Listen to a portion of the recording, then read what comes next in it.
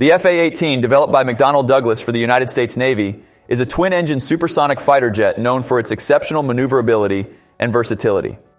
Before we delve into why the F-A-18 cannot surpass Mach 2, let's first understand what Mach speed represents. Mach speed is a measure of an object's speed about the speed of sound. Mach 1 is equivalent to the speed of sound, and any speed greater than Mach 1 is considered supersonic. Mach 2 represents twice the speed of sound.